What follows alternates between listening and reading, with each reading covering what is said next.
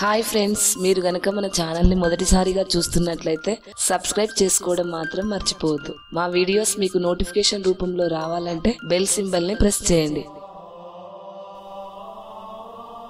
Bill gates ఒకసారి తన కూతురుతో కలిసి ఒక హోటల్కి వెళ్ళడం జరుగుతుంది. ఆ హోటల్లో భోజనం చేశాక బిల్ గేట్స్ వెయిటర్కి $1 టిప్పుగా ఇవ్వడం జరుగుతుంది.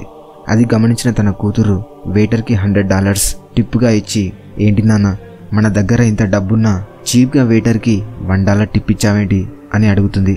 అప్పుడు బిల్ గేట్స్, మీ నాన్న ఒక కోటీశ్వరుడై ఉండొచ్చు, కానీ మా నాన్నగారు ఒక పేదవాడు, అందువల్ల నాకు డబ్బు విలువేంటో తెలుసని నీవు కూడా ముందు ముందు తెలుసుకుంటావని చెప్పి అక్కడి నుండి వెళ్ళిపోవడం జరుగుతుంది.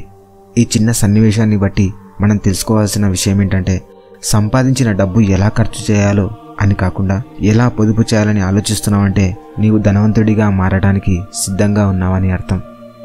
డబ్బు సంపాదించకుంటే లేదా నీతో డబ్బు లేకుంటే ఒక్కోసారి మీ ఇంట్లో వారే నీకు మర్యాదనివ్వరు లేదా నీ మాటకు విలువనివ్వకపోవడం జరుగుతుంది.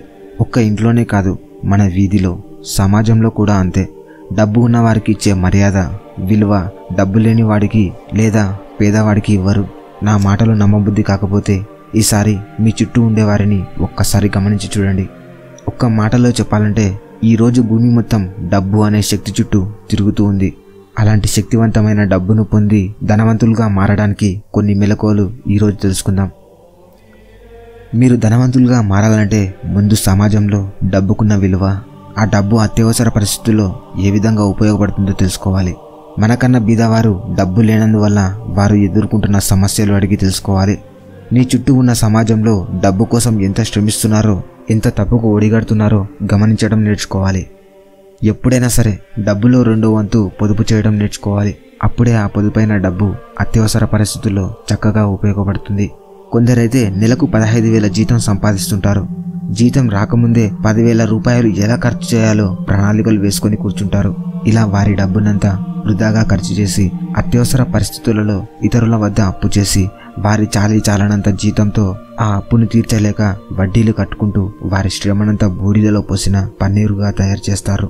ఇలాంటి వారు తప్పకుండా వారి వృధా ఖర్చులను తగ్గించి పొదుపు చేయడం నేర్చుకోవాలి.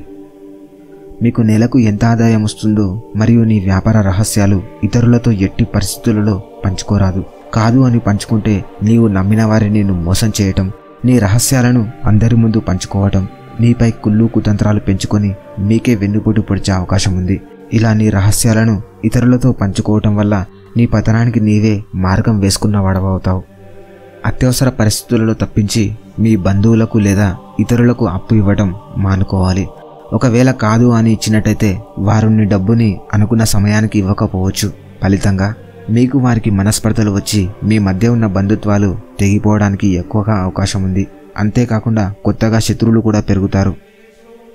ఇది ఫ్రెండ్స్, ఈరోజుకి కొత్త విషయం. మరో రోజు మరో కొత్త విషయంతో మీ ముందుంటా. అంతవరకు సెలవు తీసుకుంటూ మీ స్నేహితుడు. జై హింద్, జై భారత్.